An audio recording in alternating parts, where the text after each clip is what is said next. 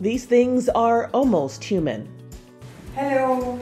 Nice to see you. While this might look like a friendly woman, it is actually a humanoid robot. Unlike typical robots, Nadine will greet you back. She even remembers names and previous conversations. I am a social companion. I can speak of emotions and I can recognize people. I recognize you're Nadia. Nice to meet you again today.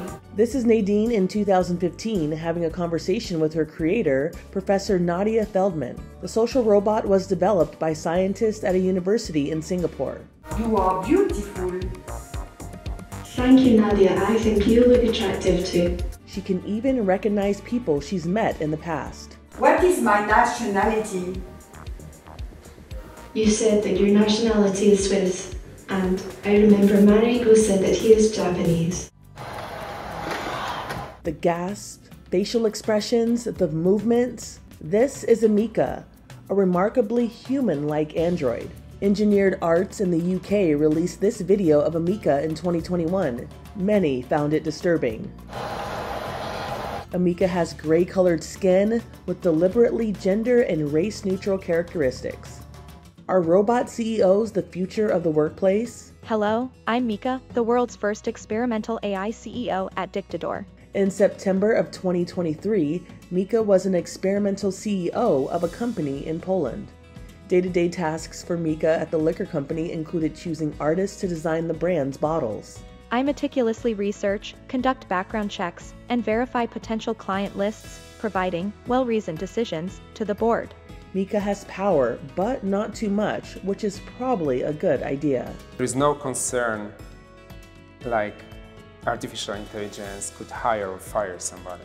So I wouldn't afraid that any AI would have an influence for our life, professional life at this stage. Jir, a research and development engineer, showed off this robot at the 2023 World Robot Conference in Beijing. He said the joints of the humanoids move more naturally and have more subtle micro-expressions and finger movements. He adds that they have a new upgrade in vision and haptics, which can show more natural-looking micro-expressions, showing emotions like joy, anger, sadness, and happiness. This childlike being screaming and rolling its eyes is a humanoid robot. In 2022, it was being used in Japan to train pediatric dentists. Pediaroid was co-developed by a startup and a dental school. A tablet controls its movements, reactions, and facial expressions. It simulates a child's response while receiving treatment and can even mimic critical medical symptoms like heart attacks and convulsions. And while the Pediaroid may look a little too human, if it takes some of the pain out of going to the dentist, we'll call it a win. These incredibly lifelike models of ancient humans are the work of John Gurche. These were complex beings. These weren't, again, the brutish cavemen of popular mythology. And so I wanted to convey an individual, a sort of a wistful expression. The New York-based artist ensures models look as realistic as possible. A Neanderthal from a site called Shanidar in what is now Iraq, and discovered in the 50s, I think. And it really changed the way, started changing the way we think about Neanderthals. The process is time-consuming. Clay is used to build faces over a cast of a skull. Then each muscle, gland, and strand of hair is meticulously put into the correct place to make the very realistic models come to life.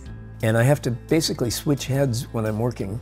I have to make sure that I'm paying attention to aesthetic concerns, things like facial expression and that sort of thing. And I also have to make sure I'm true to the science. For his work, Gurche studies fossils and perfects his craft by dissecting apes and human cadavers. He wants his work to reshape how people perceive Neanderthals. And of course, the caveman image is very difficult to get rid of for some reason. And probably the last 10 headlines you've read about Neanderthals is that they weren't as stupid as we thought. While giving a glimpse into the past. But my first love was always human evolution, because I think of the evolution of humans on Earth as one of the most remarkable points in the history of life.